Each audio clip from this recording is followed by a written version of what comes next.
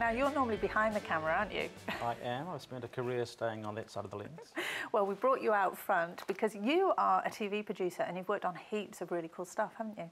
Yeah, I've made a few, here and internationally, and the most recognisable stuff in New Zealand would be things like Sale of the Century and Wheel of Fortune. Sale of the Century. Did you have that here as well? Had it in England, obviously. Well, it was originally stolen from the Australians, who stole it from the Americans. Oh, really? Yeah. Oh, I thought we invented it. No, sorry, but no. Yeah. So, gosh, Sale of the Century, Wheel of Fortune, all of those, I mean, they've been around a while and obviously quite iconic, you know? Yeah, it was strip-formatted shows were big here for a long time. Yeah. So we made, I think something like Sale, we made 1,065 episodes for a 5.5-year run. Oh my goodness. And that gets a bit boring after a while because you make the same thing day in and day out. Yeah. And you do 5 shows a day. 5 shows a day? 5 episodes a day, completely finished. We do like 2. We do 2 a day, and I think we're really rolling here. And we all go home, we're like, oh, exhausted. You know, we've got to drink wine and stuff. I consult now, so I could come in and help you out with that. Yeah, do you know, I don't know if I want to do 5 a day. We did better when we made Wheel of Fortune, when Philip Leishman was on the show. We used to make 15 shows in 2 days, so 8 on the first and 7 on the second. Blimey. And we had to carry them out of the studio. The hosts were completely stuffed. They just couldn't speak to save their lives. I bet, actually. But it was the only way we could make it work in the budget. Gosh. Well, hey, that's food for thought. You've actually got me thinking now. And listen, you've worked on Idol and things like that as well, haven't you? Yes. Idol was probably the biggest entertainment show that I've been involved in. I was running Fremantle Media in Asia when I was making Idol. And so we made 9 shows in 8 countries. Wow. Yeah, so I was travelling a lot, and it was the same problems in every different city, but just different languages. Yeah, I was going to ask you that, whether it was different in different places. So culturally, it's just the same. It's just the Idol culture, is it? Yeah, but there are each culture has its own problems. Like in Thailand, you can't have anything to do with the feet. You know, so if your feet are pointing the wrong way, for instance, you can actually be insulting somebody. Wow, got me thinking about it now. You know, because your feet are always touching the dirt, and so you're pointing your feet towards someone, they feel that you're implying that they're deserving of dirt. You know. Oh my word! I'm going to uncross my legs now. Put my feet firmly on the ground. How interesting. What other cultural things did you come across? The Philippines, for instance, was singers, just natural singers. Yeah. And a lot of the things we do in Idol, with the training and how we'd present things on stage, they'd go, no, that's not how we do things here. So they would want to adapt it to them. And so you just had to be culturally sensitive to each different location. Yeah. And they always made tweaks, and London always had a problem with me. They classified me as a maverick because they said, look, this is the format, you can't make these changes. So a maverick, you say? Yeah, well, you had to be to make it work. Yeah. You've got that look about you, actually. You look like a... I was always out there on my own, and because Asia is 12 hours away from Europe, you could never call someone and say, is it okay if I do this? You had to make a decision on the day. Yeah. So I just do it. Yeah. And 90% of the time it worked. And the crazy thing was that you weren't allowed to change any of the formats, but I'd make changes and then get told off for them. And then 6 months later, in Europe, I'd see the same thing I'd done being done there, and that's, the only reason they're doing it is because you did it in Asia. There you go, that's my change, come on. I got told off for that. What is the saying? Ask forgiveness, not permission. Yeah, I do that a lot.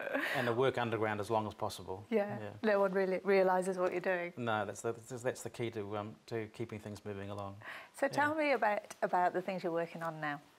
Currently, I've got the Winter Games happening in Wanaka. Oh, so that's a pre-Olympic event. Yeah. And it's really a 2-week skiing holiday. But we get up in the morning. You are a maverick, come on! We get up in the morning and we shoot on the mountain for 4 hours and then ski for the afternoon. Yeah. And then you have to go and have a debrief in a bar somewhere in Queenstown. Sounds shocking. Terrible, it's really hard work.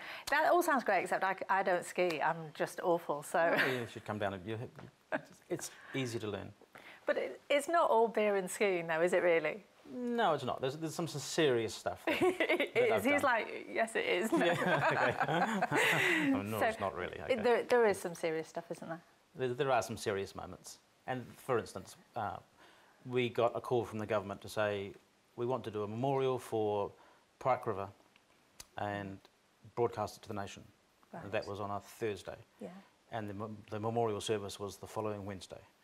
And so we had to pull together all the crew and everything and get ourselves in there and make that. And that was, you know, really serious. It was serious. It was really intense. It was taxing, and it took a huge toll on the crew. Yeah. You know, we came away from that just in really feeling the pain. Yeah. And so, but those are really fulfilling as well, because you really feel like you're giving something of your skills, you know, and the industry's helping to, you know, get that message out there to the nation to say, look, this is bigger than you realise. Yeah. And what is the hardest thing about TV production, do you think? I've got my own view on that, I can tell you about. Yeah, well, you would, but I think that the toughest thing is getting the rhythm right. Yes. And the reason that I could work internationally in cultures where I didn't speak the language was that every show in every format has rhythm. And it doesn't matter whether it's news or a drama or a documentary or a game show or an entertainment show. It's not about music, it's about how the pace of the show works. And there's highs and lows in everything. And you know, you look at the news that's constructed, that they'll start off with warm and fluffy stories, and then there'll be highlights, and it'll take you up and down. And you want to be able to make people think and laugh and cry within whatever format you're making. Yeah. You know, that's the ideal. And so identifying the rhythm, once you crack that, you actually can make a show without speaking the language. Yeah, I like that. I think you're right. I think there's rhythm in how you produce a TV show, how you run your business, how you run your life. You know, it is about identifying really how things are supposed to run. Yeah, and I apply that same rule to the staff and the people I employ. I mean, I employ a lot of contractors, and I like bringing together teams of people who are all, you know, brilliant in their own right and have got great skill sets, but instead of doing the old thing about leading from the front and do what I say, it's a team thing, and I always get everyone to contribute, because a cameraman can look at something and say, if we just did this, or move my camera here, or change the lights there, we can improve this like that. You know? So everybody contributes. And I listen to every idea, and sometimes, you know, there are some things you can't do, but most of the times there are things that you can do. And so crews come into the shows going, hey, we like working with you because we get to participate. We don't just turn up. Yeah. So, you know, that's just some of the rules I've always applied to, you know, both here and locally and internationally. That seems to work.